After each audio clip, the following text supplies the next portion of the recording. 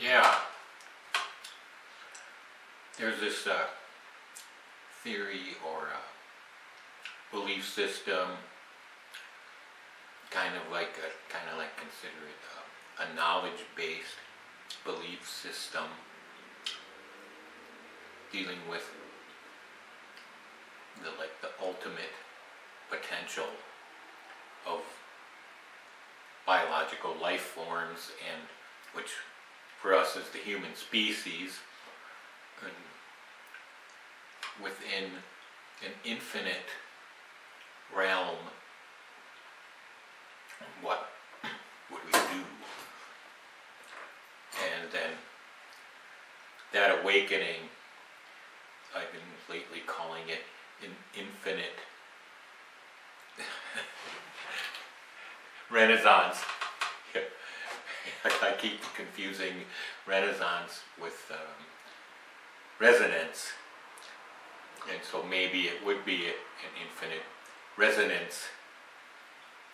Would probably be like the ultimate, like to live as a sort of a vibration, as a spirit, without the necessity of time, space, and matter, and in our case, food for biological reactions in order to get our ticker and head right, get your mind right, son, you know. Anyway, this is not a small little thing. It's basically going to be the next era from Pisces, and then it's the Aquarian era, and that's like the spiritual water bearer. So now with the Pisces and with the Ram before that, it's all sort of like leads you towards an alpha, or even a pyramid, and there's some god or person, like on a company there's a CEO, a main guy, and there's a main president or the main king in any of our organizations of those times. But now that we've reached this level, we can gain in decentralized organization, like a horizontal organization. So like it's like decentralized is like it's all kind of weaved together like a spiritual fabric, or like the water bearer, like it's in the water. We're all just one molecule, one water H2O atom in the spiritual water. And so then I believe that will give us a center in the sense of infinite, which has no center, but it's an idea or a thought or a organizational method, and like a belief system that we can go beyond the physical plane in the physical realm and live in a spiritual energy form, or exist. It's not even like living, but it's existing. You are independent. You don't need a body anymore once we would reach that stage. And I still believe that it would take like 1,000,000 years at our highest level of evolution, of medicine and mind growth and spirituality and physical science, able comprehension of the physical realm and the notion of time and space being infinite. There can't be an end to space. There just can't. But it's a property of the universe, and there's no brick wall at the end of it and nothing beyond there, and oh, it just can't be. There has to be, if there was one Big Bang, there would have to be more Big Bangs. And so then,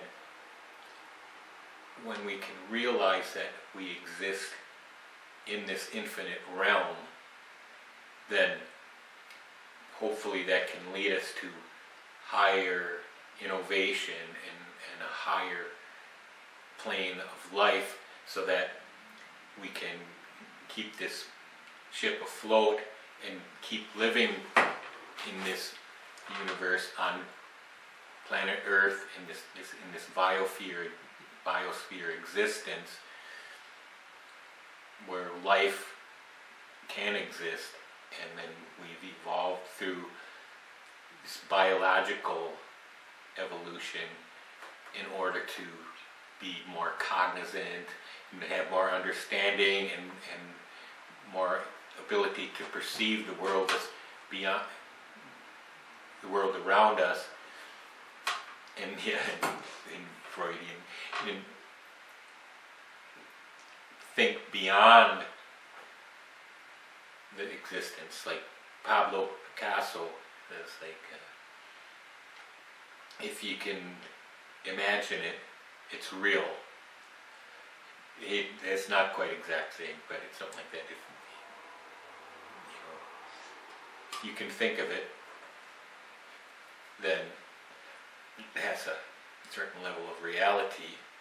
And I'm saying that infinite resonance and infinite renaissance are both real terms, and that is the essence of the Aquarian age, which is upon us and totally necessary so that we don't destroy this planet and become extinct.